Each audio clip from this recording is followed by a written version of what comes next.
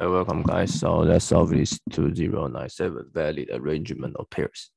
So basically you have 2D array, you have pairs, start and ends, and arrangement pair is valid if pair length, if ends and start. And then you return any valid arrangement of pairs.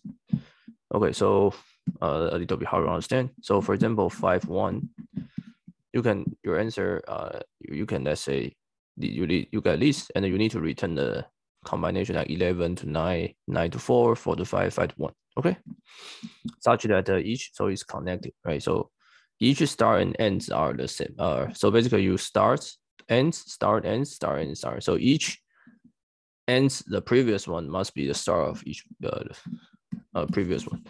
So this problem is it's a graph problem. If you don't know, if you haven't seen this, then probably there's no way you can solve it.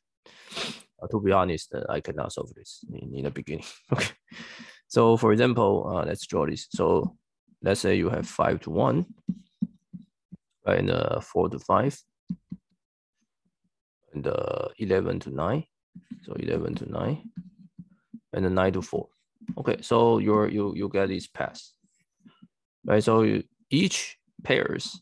So that means now we get an answer, right? So each pairs will give you a directed graph. And then you need to find the start and then start end, right? So you need to output a so-called Euler path. Okay, so which is the go through every edges. And the good thing is that you already believe that there's always an answer, right? So is this a valid? So basically you don't need to worry about there is no answer. So there's always an answer. So the problem is that where should we start? Right? So in this case, you can see the answer, right? Because let me just count the incoming edges. Oh, sorry, let me just count outgoing edges minus incoming edges for each node. So this guy has 1 outcoming edges. This guy is 1 and in, so 0, 1 and in, 0, 1 and 0, and this guy is -1, right? Because he only has in. So you notice that in order to start in the answer, you must start from something which has out and minus in for 1. Okay.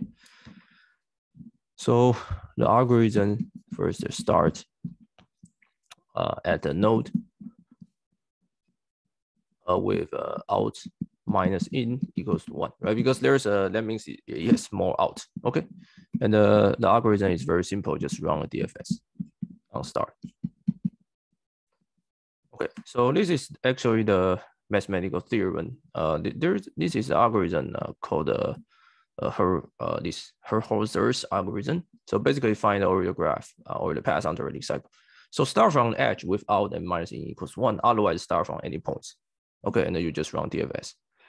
And you can Google that. You can Google and find there's a theorem proof that the Euler path for directed graph exists, if and only if there's out and in -1 and another point out and in -1, or everything is out equals to in.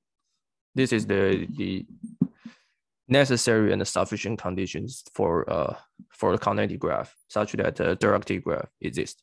So the Euler path exists. Okay. There's a mathematical theorem that proves this is true. Yeah. Okay.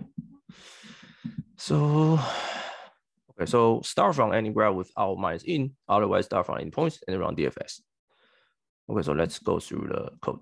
So I can create a dictionary, right? Because I want to get a graph. Okay, and count default integer. So I go each pairs d of I0 append I of 1, right? Because I start from the start to end. And if anyone counts, if I get I0, that means there's an outgoing, right? So I add 1. There's a incoming, so I -1. Okay, so I start to be 0, 0, where I just pick up. For example, I just pick up in this one, I just pick up 5 as my original start, and I count which one is 1. So basically, this is the out minus in equals 1. I find start point. If I can find it, like just that start to be I. If I cannot find it, then however, I can start from any point.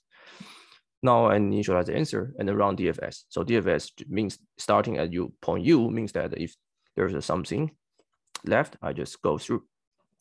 Okay, and I collect the DFS start. I start with DFS start and finally return the reverse. Okay, because I start from 11, right? So I start. So I append it at the final. So I should do the reverse. Okay, so that's it. I mean, it's amazing that this can solve the problem. Okay, so see you guys next videos.